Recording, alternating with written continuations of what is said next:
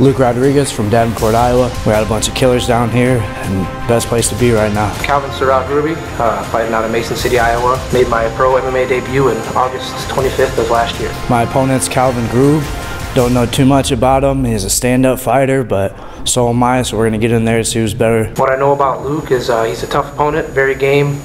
Had a lot of great fights for Caged Aggression. For Caged Aggression, fighting for it, that means everything. It's the best promotion around here. Ever since I hooked up with the man Mike Goodwin, that's the only person I wanted to fight for. This fight right here is a big deal for me. It's a great chance to debut for Caged Aggression on their huge show. I've been out of town before. It's no stranger to me, fighting the hometown guy.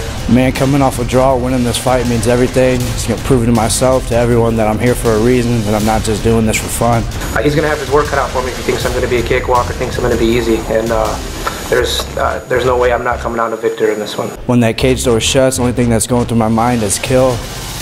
When that cage door closes and locks, it's just me and one other man in there. Nobody else in the world matters, and the way I feel is I'm coming out with my hand raised a victor, and I'm going to be the winner every time. No, sir.